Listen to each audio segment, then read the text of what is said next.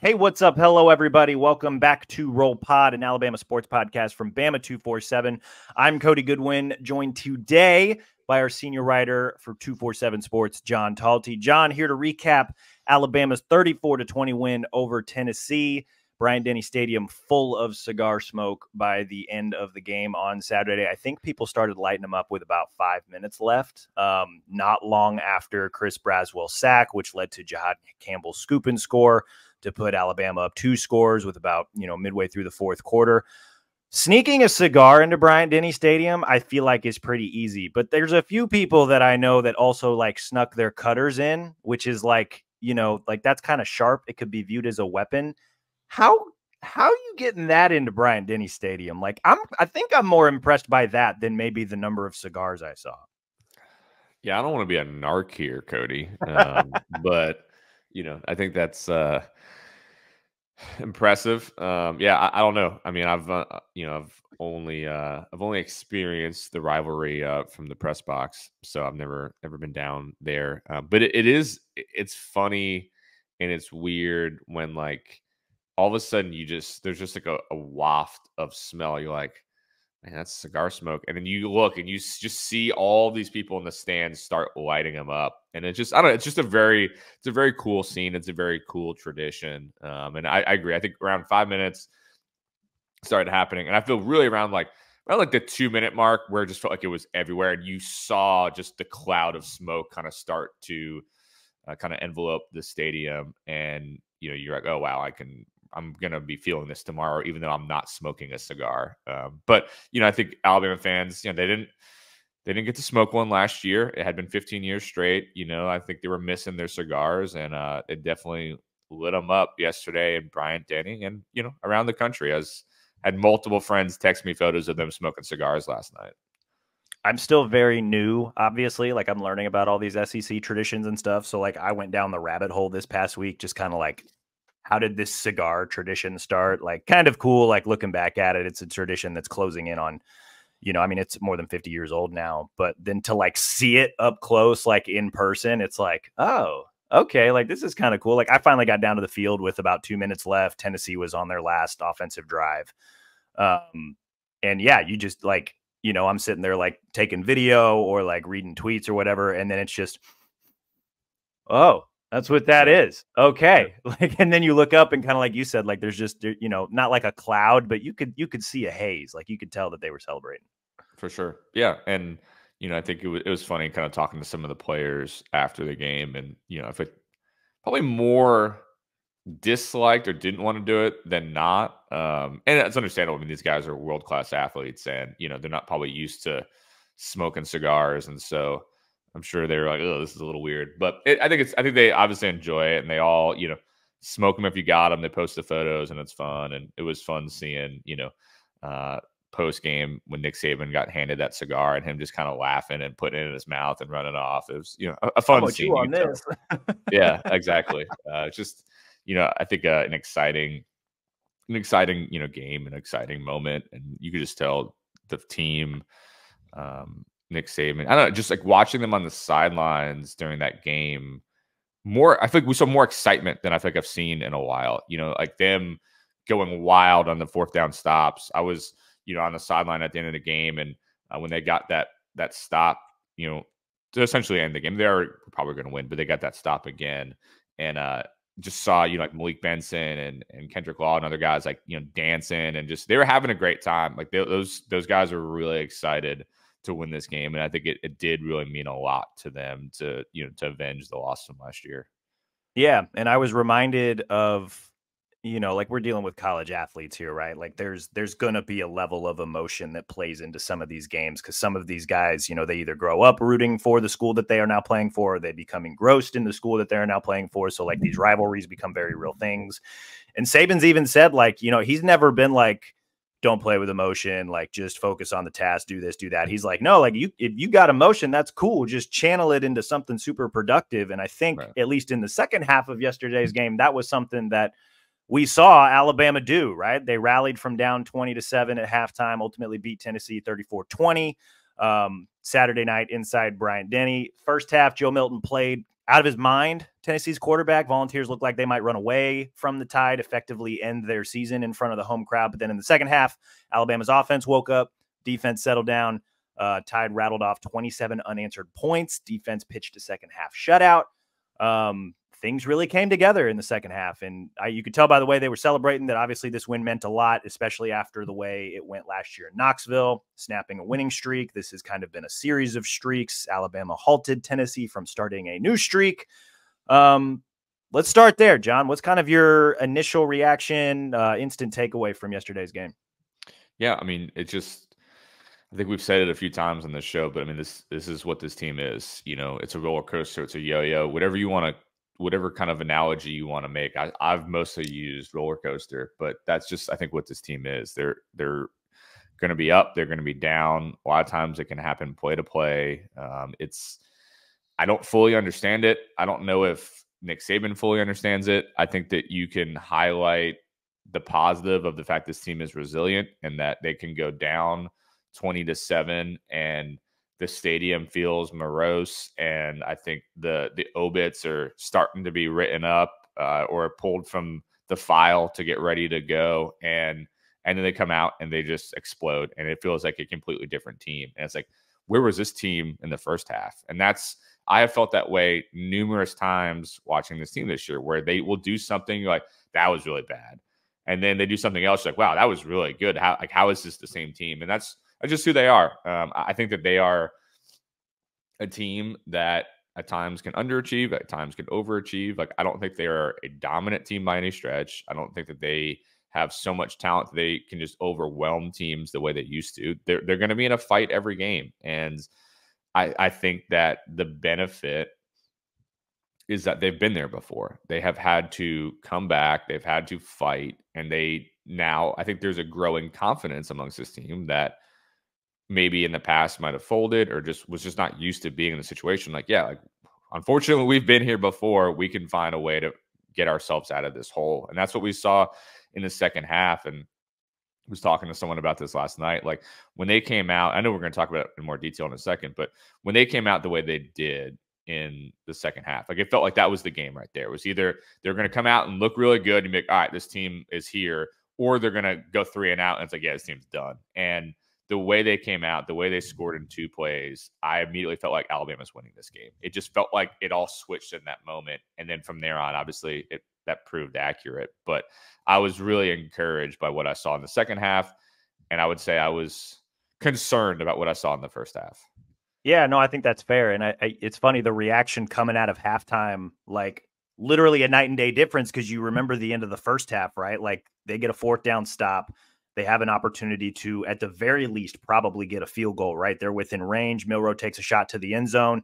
Tennessee secondary makes a really good play, right? Like, tip pass, second, defender corrals an interception. And then Tennessee immediately turns that into an 80-yard touchdown. And so instead of it being 13-10 Tennessee at halftime, it's 20-7. And we're all just kind of like, I mean, cracking jokes about people writing Alabama's obit. I was giving Mike Rodak some trouble because he had 500 words on the page. And I'm just like, you're writing the obit, aren't you? And he's just like, got to have it ready. And then they came out in the second half and it's just like, okay. And it's, as soon as they scored, it was like, all right, this is going to be interesting. And then as soon as they got the second stop or the first stop in the second half, that's when I'm like, okay, like this just got really interesting. And, it took them a minute. Took the lead on Jace McClellan's 5-yard touchdown run, added a field goal after that, and then the defense iced it when Chris Braswell sack, which led to Jahad Campbell's fumble return touchdown. My instant reaction, like, it's more – we talked about the home run or bust nature of this team, specifically the offense last week. Like, and I know Saban has said multiple times that, like, this is a younger team. I think they're younger in key areas, right? Or at least inexperienced, right? You look at, quarterback Milroe, this is his first full season starting. Offensive line, they've had to replace some key pieces and they've had to shuffle that line around. Maybe a little inexperienced at certain other spots, but this is a good team, right? Like, there's a lot of talent on this team, even if it's kind of taken some time for them to kind of come together. And so like when you've got the combination of like a lot of talent, but also like not a ton of experience, at least at key positions, like it's going to kind of yo-yo like that, like to use your term. And so, like with age comes a little bit more consistency. Like you kind of understand the strengths and the weaknesses a little bit better. And, this team just kind of, I don't like my initial reaction. Like I told you before we hit record, it was just kind of like shrug, like they, after a while you knew they were probably going to figure it out. And then they did. And because that's maybe the one thing about this team that has been, I would argue, the most impressive part is that even when they look bad, it's like, well, they got a track record of figuring it out, or they, even if they figure it out early and stumble late, like they did against Arkansas, it's like, okay, you got trust in the defense that they'll, get the stop that they need and they'll figure it out and get the win. And I don't know, like, it's just, it just comes back to, I guess the word I keep coming back to is just, it's a very entertaining team. Like it is not the joyless murder ball team of Saban's teams past, but like, it's fun to watch, man. Like you never know what you're getting, week to week, sometimes play to play. Yeah, and I think Saban said it after the game. Like I think he enjoys. It's a unique challenge for him, and I think like Nick Saban joked that this team is probably taking some years off of his life. I think you could probably a lot of Alabama fans would say the same because they're just not used to it. They're not used to kind of the chaotic nature of this team where there are moments you think this team's going to like lose every game it plays, and then other times like we're never going to lose again. Like it's just like it flips so fast, and like it's kind of funny. Whether on social media, whether on our message boards, whether it's friends texting us, just like some of the texts you get in first half of games from Alabama fans, and they're just freaking out. And then the second half, it's like, we are the best team in the world. Like it's just funny watching them. And that's just, I think the fans are kind of embracing the yo-yo nature a little bit too, of just some ups and downs, trying to watch them, figure this out. But, I think there's some positives for sure from them finding ways to win these games, and again, clearly they've been there before, so they know the way out. I think is one of the big takeaways for me. Yeah, that's I think that's important for especially since there's a lot everything is still in front of them, so there are still a lot more bigger games that could potentially be coming down the pike, including one that we'll talk about here in a little bit. Right after the bye week. But let's start with kind of a deeper look at the offense from Saturday's game. Alabama finished the game 358 total yards of offense. This was largely a tale of two halves, like we've been talking about. First half, Crimson Tide opened up back-to-back punts, managed just 133 total yards of offense, scored 7 points, and turned the ball over twice. In the second half, they woke up 225 yards, scored on 4 consecutive drives, averaged 7 yards per play, fueled 27 unanswered points scored. John, as we always start when we talk about the offense, what is one thing you liked about the way they played? I like the aggressiveness in the second half. I mean, there's not going to be much to really like in the first half. And we'll talk about that in the second part of this discussion. But I think in the first half, again, we were talking about it earlier, just the way they came out of the half, I thought was really important. Taking that shot early to Isaiah Bond, I think that really was a momentum changer. I thought that the play calling as a whole was better in the second half. I thought Jalen Milroe seemed to be more at ease in the second half. I think he was, able to. It just felt like at times in the first half he couldn't really see the field. I don't know, like he wasn't really wasn't doing a good job of maybe sensing the blitz or the pressure, and it just didn't seem like he was trusting himself on his reads and what he was seeing. And I feel like in the second half he did a much better job at that. I like they had a nice designed run. I think we're in the red zone, which I thought was smart. I think we've been kind of waiting to see like why don't we get this guy up and running a little bit more. So I just thought that as a whole in the second half, there was a lot to like across the board. I mean, Jace had some good runs. Again, Bond had that touchdown. I think Jermaine Burton had a few big catches in the second half. It just felt like they were able to just be more effective in the pass game, more effective in the run game. And in general, it just felt like we were talking about this before, the pod, and I'll let you make the point. But, some of the statistics almost don't make it look like it was so much better in the second half, but just felt like they were much more in rhythm in the second half than they were in the first half.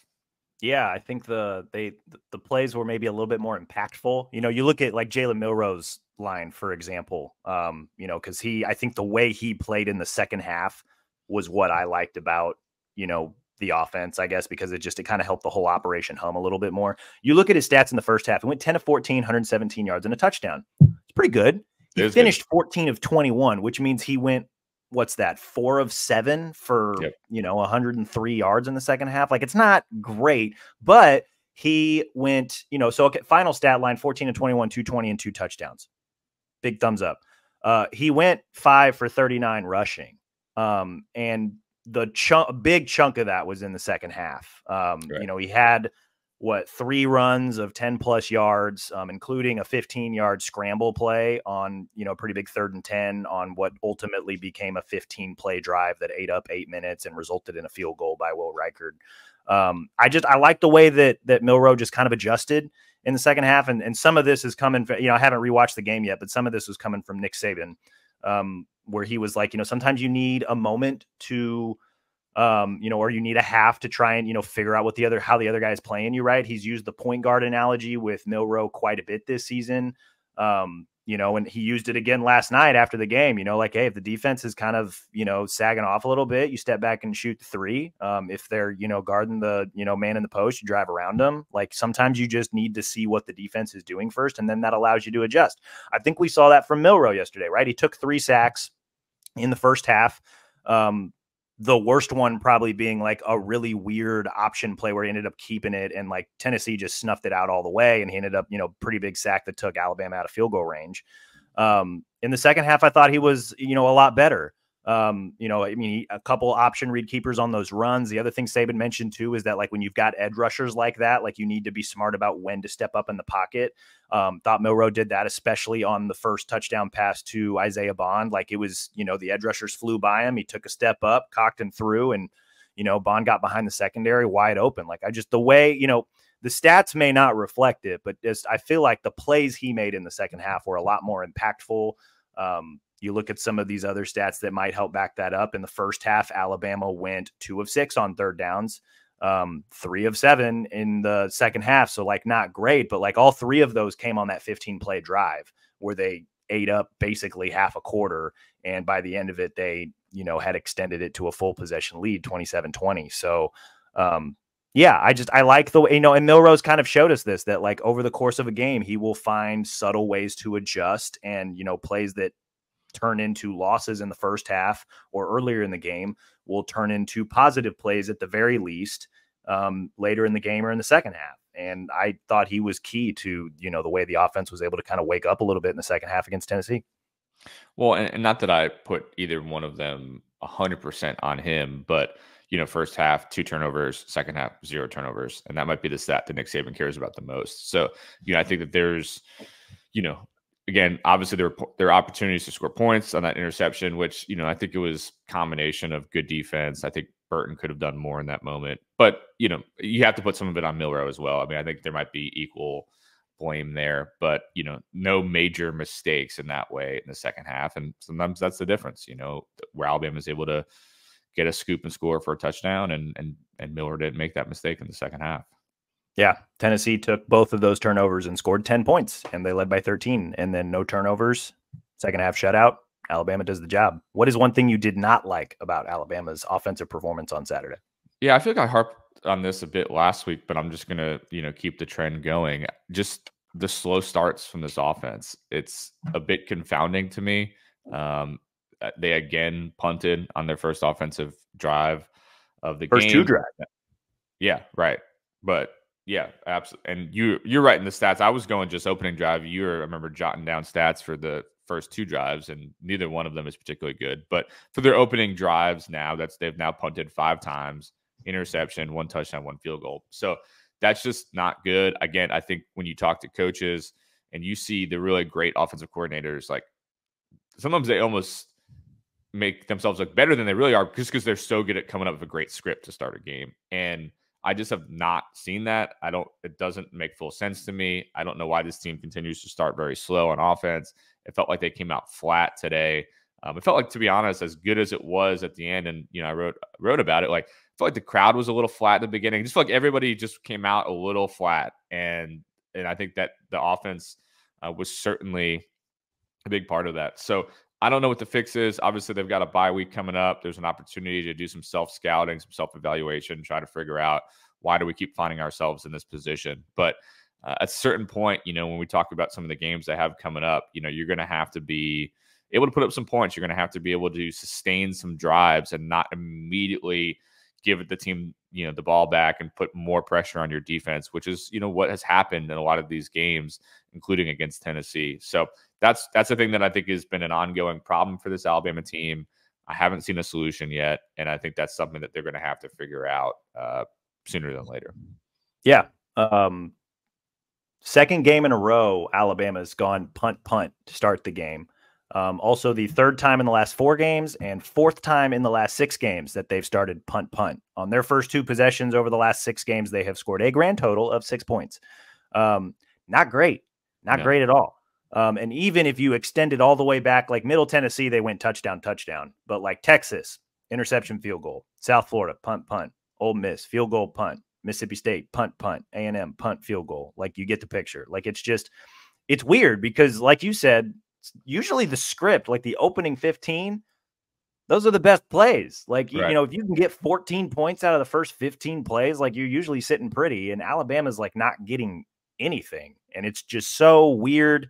And again, we'll hit on this when we, get to kind of the spinning forward part of the show near the end, but like, LSU's coming up after the bye week. That is the best offense in the country in terms of total offense, in terms of points. And I don't know that you can just literally and figuratively punt your first 2 possessions against an offense like that. Like, right. I know you've got a lot of trust in the defense. And again, we'll touch on this a little bit more. And obviously we'll dig into it after the bye week. But, falling behind 20-7 against Tennessee is one thing. Falling behind against LSU, like, that may not be a hole you can dig out of. We'll see.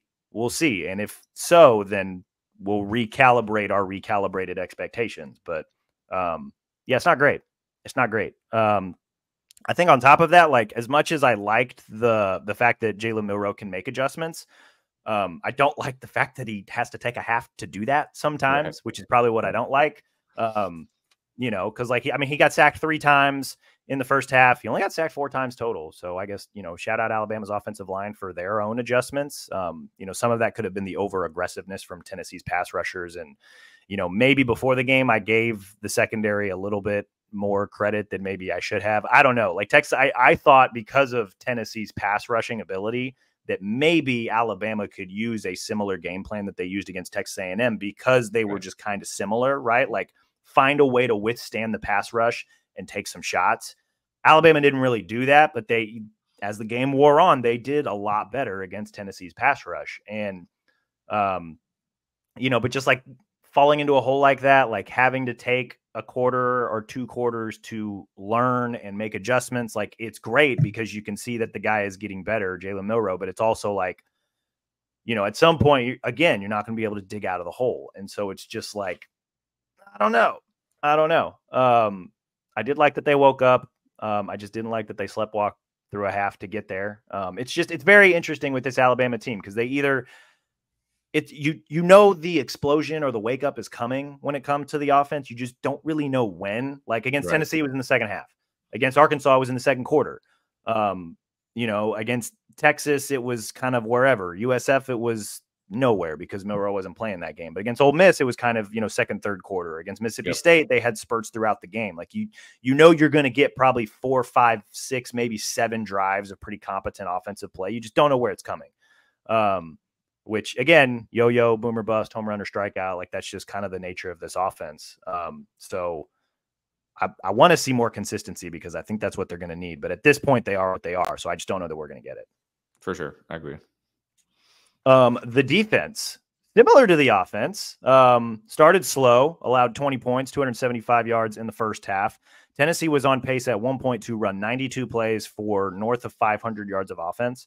But then the defense settled in, pitched the second half shutout. They sacked quarterback Joe Milton 3 times, even scored points of their own. Chris Braswell sacked Milton, forced a fumble. Jahad Campbell scooped and scored. What is one thing you liked about the way Alabama's defense played on Saturday?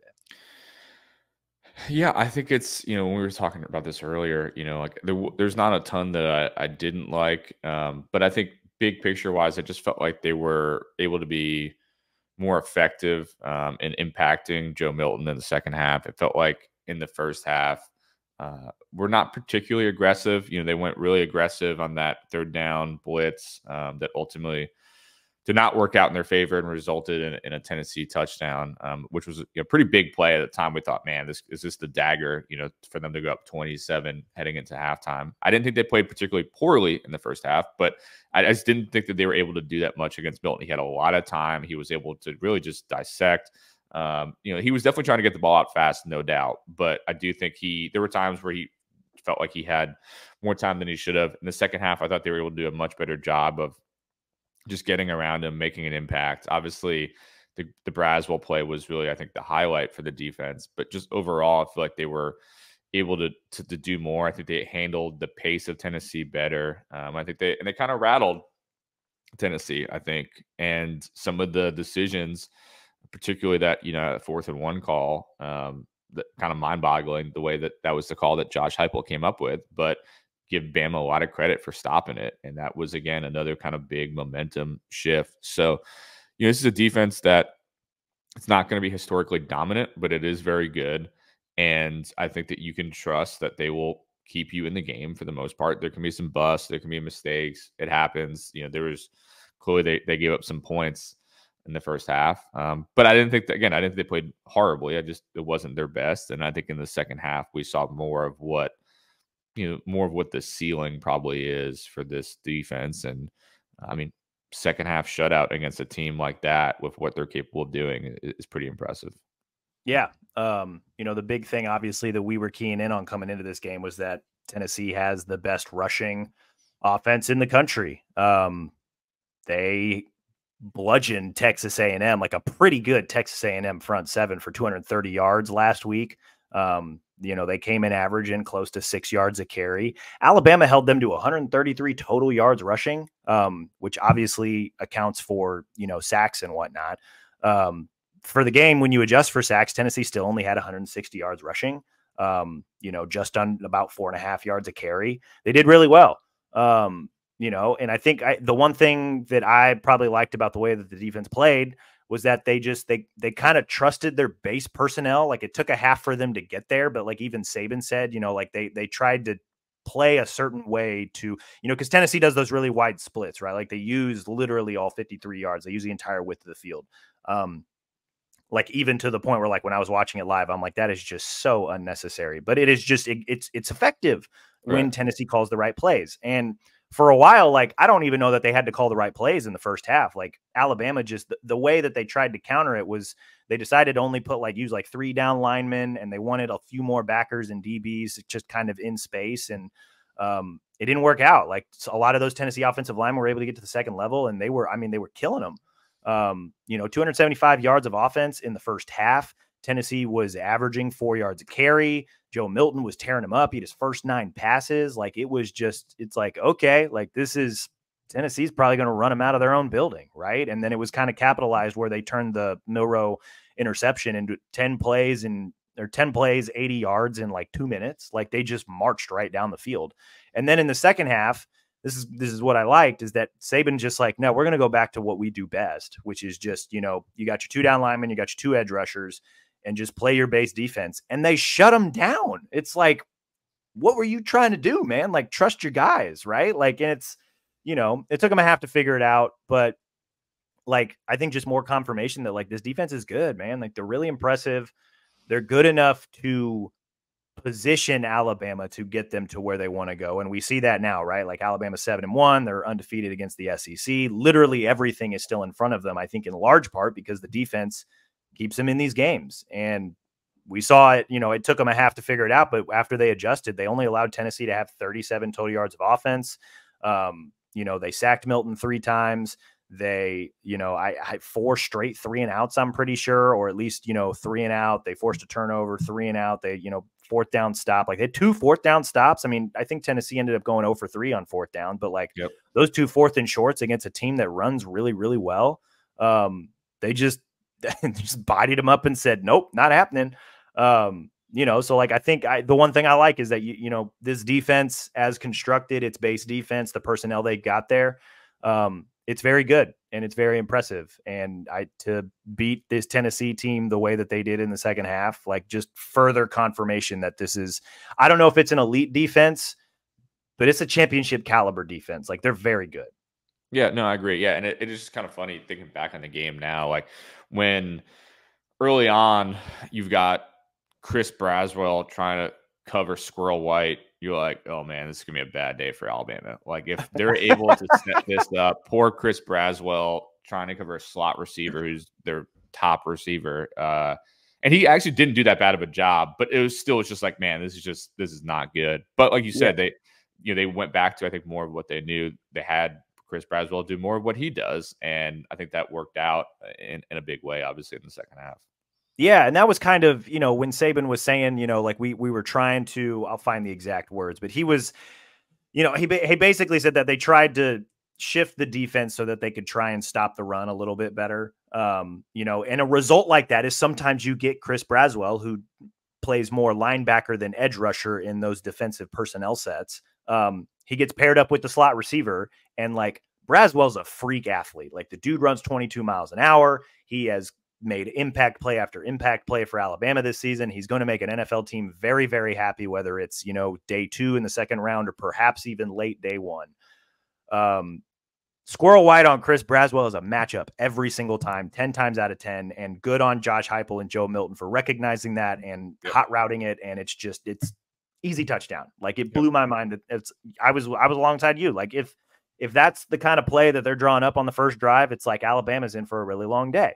Yep, exactly. Give Saban credit, obviously, for going back to what they do. And here's the exact wording from what Saban said. In the beginning of the game, we were trying to play odd because we were really trying to stop the run. They hit the big pass. We were in odd, didn't play the coverage exactly right on that first touchdown. But as the game went on, we played a little bit more even, started playing the things we had played in the past.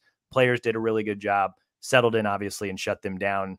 Milton got out of rhythm after that really hot start. I think at one point he started 9 for 9, and then I think he went like 3 of his next 9.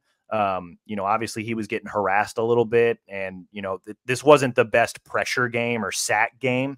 But the few pressures that Alabama was trying to send, especially in the second half, once they kind of got back to their base personnel, it worked, right? Like Deontay Lawson was able to get in there on some blitzes. Jahad Campbell obviously had a great game. The run defense did well. Tim Keenan, who was injured early in the game, came back and he played really well against the run. I like the fact that they could revert back to their base defense and things went swimmingly after a really, really rough first half. What's one thing you did not like about the way the defense played?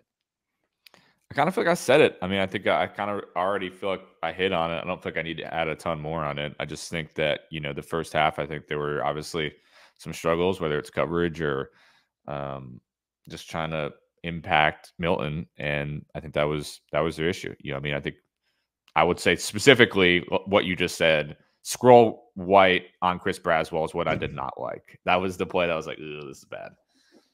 Oh man, dude, that gave me that like, I'm a Chiefs fan. I think people know that by now. That reminded me of like some random Chiefs Pittsburgh Steelers playoff game from way back when, where like somehow, some way, Justin Houston, superstar edge rusher, was paired up on Antonio Brown. And like, I'm just picturing them running down the field and Brown's got 10 yards on Houston. And Houston's like, what am I doing here? He's like a fish out of water. Brown catches the ball, first down, Chiefs lose naturally. Like that's what that play reminded me of. Like I had visions of that again. And I was just like, I'm like, that's not good, man. Like that is, I've seen this movie before. It's not great. But hey, credit Alabama's defense for just, going back to what they do. It's amazing what happens when you do things that you're good at, right? Yeah. Like I think Alabama learned that, I think, on both sides of the ball in this game. That was one thing that I disliked, that they just, I feel like and Saban even admitted as much. I think they just they didn't try to get too cute, but I think they, the original game plan that they had, Heupel and Tennessee obviously had pretty good counters to what they thought Alabama would try to do. And then Alabama reverted back to what they do well. And it obviously worked out. There were a lot of plays. Do what? I think they overcompensated. I think that's what it was. Yeah. And then they realized, like, let's just do us. Yeah, like it's a good defense. Like just let them do their thing. There were a lot of plays in Saturday's game that ultimately dictated the outcome, especially in this topsy-turvy one. In your mind's eye, which do you believe was the play of the game? Yeah, I'm going to go with what I think there are two obvious ones, and I'll take one of them. I think it's the Chris Braswell, Jahad Campbell 1-2. I think at that point, Alabama was feeling good, but it's still a one-score game. The offense had slowed down a little bit. Had to take a Will Reichard field goal. They're up 27-20. Tennessee, we know how, even if they're struggling, they still have that firepower. So to get, the non-offensive touchdown, it felt like that was the moment where every Alabama fan in the stadium probably started thinking, "Where's my cigar?" Let's start getting it ready, because there was an explosion in that stadium, and then it went right into Dixieland Delight, and that place was going wild. And I know, Cody, this is only your first year, but I would have to imagine that's probably the loudest moment, I would think, not to speak for you, but probably the loudest moment that I've seen so far in the stadium this year, and probably the last couple of years. There's just not always those moments where the place is going nuts. But I thought that play, Dixieland Delight, all of that was just going wild. And that was the moment where he felt like Alabama is going to win this game. I already thought they were going to, but that secured it to me. It was like, they're not giving up 14 points in the last 7 minutes of this game. They're just not going to do it. So that to me is the play of the game, I think. Yeah, no, hard to argue. It was the perfect mishmash of things, right? Because at that point, Alabama had the lead, the crowd had some juice to it, and then Braswell, like he has so often this season, comes off the edge, makes a play. Jahad Campbell takes it for a touchdown. And then, it was beautiful the way it played right into Dixieland Delight, which is, it's a song about Tennessee. But like Alabama obviously has turned it into, one of their songs, and it was phenomenal. As I was walking out of Bryant-Denny at the, later on Saturday evening, like the song was still playing. Like I could hear it on the Strip. I could hear it through the apartment complexes that are right there near the stadium as I was walking to my car. Like, it was just like the perfect mishmash. And you could tell at that point, it's like, all right, you can control, alt, delete your, losing game stories. Alabama's probably going to ice this thing away. Also, shout out to Chris Braswell. Like, not kidding, when it's like that dude just does nothing but make big plays. He had the pick 6 against Mississippi State. He had the blocked field goal that probably should have been a touchdown against Texas A&M. And then the sack that forced the fumble that led to the scoop and score against Tennessee that ultimately flipped that game. Like, for a dude that had to wait his turn, he is balling out this season, but like not just statistically, like the dude has a knack for coming up in big moments too. He's an All-American. I know that Dallas still gets more of the attention, understandably so, but Braswell is an All-American player this year. And I think you could argue he's been potentially one of, I would say, top 3 most important players on this team. Just in the leap that he's taken, like you said, those big momentous game-changing plays. This is a guy who's delivered multiple of them, and that's crucial. This is not a team that has such a huge margin of error. Like, they need a guy like that. They need guys who can make those big plays, especially on defense, and he delivered. And I think that was was huge. Yeah, 100%. I think my play of the game, I'm gonna take the other obvious one, and that was Milroe to Bond, Isaiah Bond, 46-yard touchdown to kick off the second half. Shout out to Nestler, I think, who had that call. That was pretty good. But yeah, I mean, just second half, Saban even said it, like, it wasn't a rah-rah halftime speech. It was like, what do we want to do? What do we want to accomplish? How do we want to get there? And they came out, 29-yard run by Jason McClellan, then 46-yard shot by, Milroe to Bond. And again, that was one of those plays where it's like, Milroe needs to have a better sense of where the pass rush, like where it's coming from and where it's going. And that play was the perfect encapsulation of that. I thought the edge rushers from Tennessee got pretty good push. They kind of made life difficult, obviously, on the tackles, but Milroe stepped up, calmly cocked back through, and, for whatever reason, Tennessee secondary just let Isaiah Bond run right by them again, and he was wide open for a touchdown. And at that point, it was only 20-14, but I mean, even I said in the press box, I was just like, all right, like this is going to get interesting, right? Because it was just bang, bang, yep. Alabama's on the board. And I mean, even you said that, like, they need to come out with some sort of response. I don't think we were anticipating a 2-play 75-yard drive response.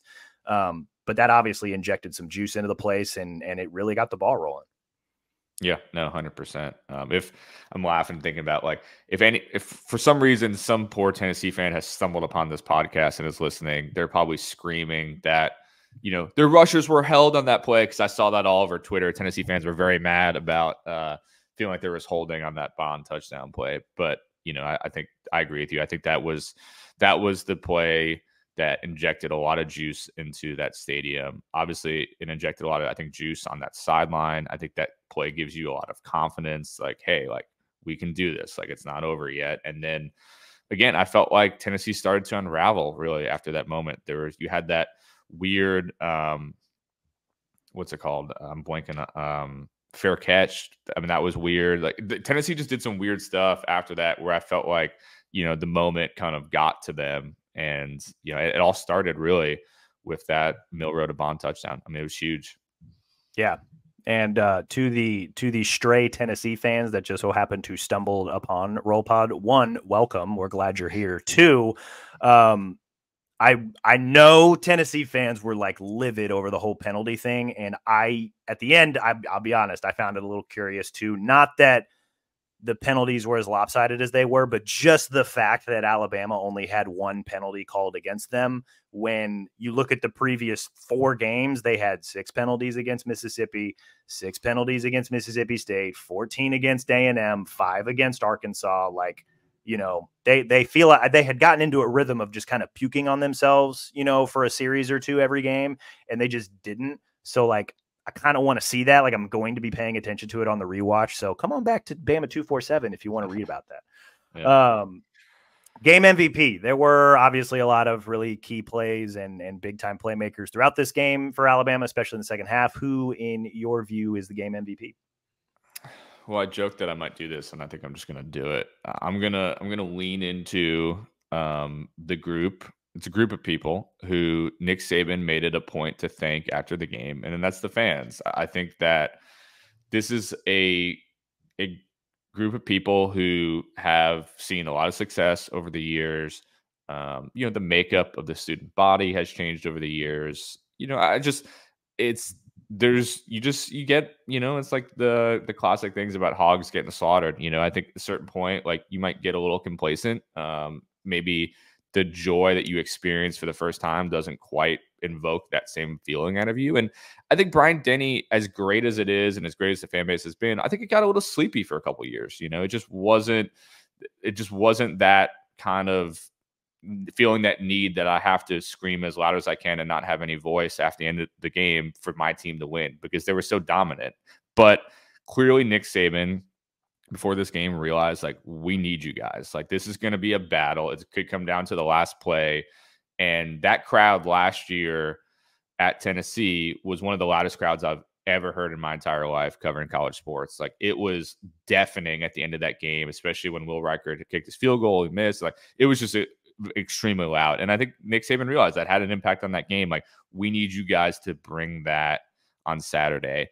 And again, I think it was a little weird first half. I think the fan base was kind of shell shocked, wasn't really sure what to make of it. It's never fun to be down 27 at the half. But I thought that the crowd was electric in the second half. Clearly made a big impact on those 2 false start penalties when Tennessee was in the red zone at the end of that game. It just felt like, again, it felt like the Tennessee got a bit rattled. And I think the crowd just kept getting louder and louder and louder and ultimately helped play, a role in Alabama winning. So I thought that was important. Obviously, Nick Saban running over to thank the fans was unusual, rare. I think he obviously realized the importance, talked about the energy that the fans provided to the team in the game. And sometimes when it's close, when it's razor thin, that home field can make a big impact. And I thought against Tennessee that it did. It was so abnormal, Saban going over to thank the fans, and like even some of the players ran over to various parts of the student section and thanking them and hyping them up, and it was so. I guess I don't want to say it was abnormal. It was probably abnormal for Saban, right? Because it's ultimately what you ended up writing your column about. But I can only remember him doing it. Now I could be wrong because I haven't been to every single game over the last decade, but I remember him doing it in 2015. It was on the road at Georgia. It was like pouring rain. They won. A bunch of fans stayed through the rain, and he kind of ran over to basically thank them, like, thanks for staying through the rain and cheering us on. That's the only one that I really jumped out to me that I could remember. I don't really remember him doing it at home that I can think of. Again, somebody listening to the podcast, if you can remember seeing it, tell us, let us know. But at a minimum, it does not happen much. I mean, I have the last few seasons, I definitely haven't seen it. Yeah.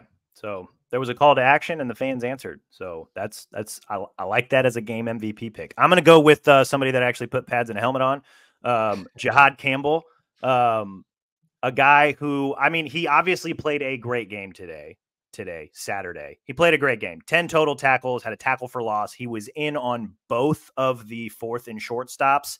And then also had he scooped the fumble in the 4th quarter and took it 24 yards to the house. He did that typical defensive player thing where it's like, I should probably just fall on the ball, but I'm going to wait a beat to see if I can actually pick it up and run. Like he did kind of a little sidestep shuffle. And to his credit, he pulled it off, like scooped the ball up, ran 24 yards, scored the touchdown that effectively iced the game. We got to hear from him for the first time. We asked Saban about him. I mean, this is a guy that, Alabama's base defense, right? Like it is Deontay Lawson and Tresman Marshall in the middle. Both of those guys have had to miss time over the course of the season, right? Like Lawson had an ankle thing. Tresman Marshall's currently dealing with bruised ribs. So he did not, I think he only played like 8 snaps or something on Saturday. So Jihad Campbell has kind of been that third guy, and he's a very versatile third guy. I mean, he was obviously a superstar recruit. But a very talented, versatile guy who has been taking advantage of his opportunities. Like he has played a lot this season and he has played very, very well. Like he, 13 tackles or something like that against Mississippi State when Lawson couldn't play, had another double-digit tackle performance against Tennessee. This is a dude, like this is a player. And, among the, defense played really, really well. Among the other things that I've really liked about the way the defense has played the last few weeks, we're starting to see a lot of really good depth like come through. Like on the defensive line, there's a lot of young guys who've kind of made their way into the rotation. Jihad Campbell in the middle, Quandarius Robinson normally stars on special teams, but he's had some moments the last few weeks on defense specifically. And then in the secondary too. And this is one of the things I'm probably going to lead the rewatch with. So come back to Bama 247 on Monday morning to read this, but like Trey Amos, like Terry and Arnold ultimately missed the second half with a concussion. Trey Amos came in and played very, very well. And he's had to do that kind of in spots. I think Kool-Aid may have missed a series, so Trey Amos had to play. When Malachi Moore went down against A&M, Terrion had to shift to star, which brought Amos back in to play most of that second half. But yeah, Campbell's one of those guys. Like he doesn't, he's obviously got a defined role as a middle linebacker, but he doesn't always get a ton of snaps. When he does get a lot of snaps, he played 73 snaps out of 81 total defensive snaps on Saturday. He makes the most of his opportunity, and it was really fun to, see him shine in the bigger moments on Saturday. And it's just been really fun to see guys like that get the opportunities that they get throughout the course of the season. And, I don't know that Alabama is where they're at without those guys doing the things that they need to do. Some of those dirty work, second, third string guys coming in and making plays when they need it. Yeah. What is one question you have about this Alabama team moving forward? They're now 7-1. They've hit the bye week. They are still undefeated in SEC play. They are still at the top of the West. They've got a really big game coming out of the bye week against LSU, who, again, we've talked about, number 1 offense in the country in terms of total offense and scoring offense. That's kind of, I don't want to shrug off the rest of the month of November, but like that LSU game is like the game. And that's where we're at this point in the season. It was the game last year. It is the game against this year. We've got a week plus to chew on this particular matchup, but what's a question you've got about Alabama coming out of this game, looking ahead into the LSU matchup? Yeah, I'll try to keep it short and sweet. I feel like we're already running long here, and I want to leave something for you guys to talk about during the week. But I just think it's the offense. I think it's, can the offense hold serve? I think we know that, again, we've talked a lot about the defense today. I think that the defense is very good. They're going to have their hands full with LSU. They are dominant right now, and Daniels is really the engine that makes that team go. They struggled last year in containing Daniels. I think it was frustrating at times for how they were just not able to bottle them up. It's going to be a challenge again. But I think I put more of that on the offense. The offense has to be able to sustain some drives. They've got to have some momentum. They can't just keep giving the ball back to LSU and forcing, because eventually they're going to get you. Daniels will get you eventually. And so you've got to try to slow it down a little bit, maybe burn some clock, get some run game going. I just think that's going to be really important. So we'll see what over the next 2 weeks or so Alabama can come up with, and maybe get off to a hotter start like we talked about earlier, because I think that's ultimately it's the offense that's going to decide that game. Yeah, I think the offense is probably going to have to set the tone in a game like that. I don't know if that's a game where the offense takes the ball first. I don't know if we want to get too knee deep into those types of weeds, but yeah, I mean, that's my question. What can you solve, or what can you improve on over the next, over the bye week? Like, maybe it's a matter of just getting rest. I don't know if there's anything like huge that you can overhaul with the offense, but like there's, they've got to clean some things up. They got to figure out just, even a tick or two more. They got to be a tick or two more efficient. I think if you don't want to get in a track meet with LSU, but a team like LSU, just the way that they're playing offensively, like that is entirely possible. It could also be entirely possible that Alabama's defense comes out and shuts them down, and this is a totally moot conversation, and they're moving forward through the month of November. I think that just, again, that just kind of speaks to the nature of this Alabama team. Like, we just don't really know what they're going to get. But yeah, I think that the question I have moving forward is just the offense, the efficiency of it, the consistency of it. And really, like, you can't go punt to start the game against LSU. You can try. It's a hard way to live. I wouldn't recommend it. But like, let's see. I want to see a better first 15 against the Tigers. I think they're going to need it in a game like that. And you've got 2 weeks to prepare for it. So like, if they come out punt against LSU to start offensively, gonna have even more questions maybe than we have currently, and I know we have a lot. So yeah, I don't know if that's a question, but that's just like a thing that I will be thinking about over the course of the bye week. That's Alabama, Tennessee. John, you got any final thoughts before we wrap up here? No, I think we covered it. It was an entertaining one all the same, but we have reached the bye week, and Alabama has everything still in front of them, a direct line to the SEC championship game in Atlanta, so long as they take care of business, and perhaps we'll see how everything else shakes out, a potential berth in the college football playoff on the line at the same time. That's all we've got today. In the meantime, be sure to rate and review the show wherever you listen to your podcast, Apple, Stitcher, Spotify, even our Bama 247 YouTube page. We will be back sometime this week. I think I'm going to get our recruiting guy, Brett, back on the horn. We're going to talk a little bit of recruiting, both football and basketball. Alabama just got done with 2 consecutive home games. I got another one coming up against LSU, so we'll check in with him on some of the recruits that have been visiting Tuscaloosa, who will plan on visiting Tuscaloosa after the bye week. And then we'll also touch on some basketball stuff, since that season starts in a week. Let's get ready for that nonsense. And then we'll probably be back. I think tentatively, I want to try and keep the midweek Sunday rhythm going. So maybe, John, I don't know if you're into it now. We can talk about it later. We'll obviously be keeping tabs on the rest of the college football world this season, or this weekend, even though Alabama's not playing. So maybe we'll hop back up on Sunday and, discuss what all we saw, what all it means, and just kind of a bigger outlook on college football, and maybe, kind of how Alabama fits into that puzzle, coming out of the bye week. So we'll see. We'll obviously keep you guys up to date on what we do that. In the meantime, also subscribe to Bama 247 and 247 Sports, guys. You can get a subscription for $1 a month to start, then just $10 a month thereafter for the best coverage of your favorite team. Take advantage of that, especially if you're an Alabama fan. Thank you so much, John, for joining me again. Thank you so much again, you guys, for listening, and we will talk again soon.